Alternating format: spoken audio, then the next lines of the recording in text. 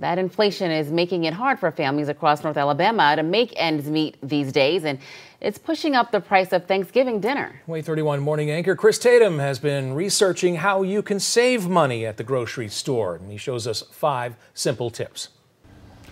Just like you, I've got family coming for Thanksgiving dinner. I've got a grocery shop, and I'm hoping to save a few bucks despite these rising grocery prices. Come with me. Let me show you a few things I've learned I think you'll be thankful for when you get to the checkout. First, let's talk produce. Fresh produce is tasty and healthy, but it does spoil quickly, so only buy the fresh produce you need. And you might want to consider frozen or canned vegetables instead. Mashed potatoes are a staple of my Thanksgiving meal, probably yours too, but while the price of each bag is the same, the weight may not be. Put it on the scale, weigh it, and choose the bag that gives you the most potato for your buck. Chances are the turkey is the most expensive item on your Thanksgiving table, but you might consider other meat options like ham or chicken.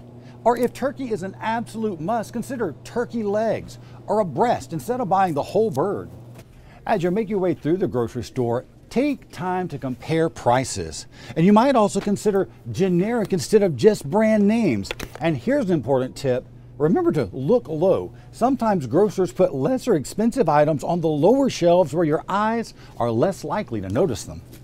When it comes to kitchen staples like flour and sugar and spices, check your pantry before you come shopping. Don't buy what you don't need, use what you have.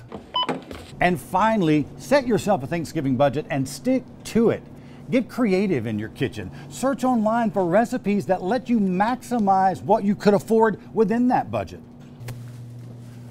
Bottom line, a little smart shopping could mean a little more money in your wallet and a whole lot more peace of mind when you sit down for Thanksgiving dinner. Chris Tatum, WAAY 31 News.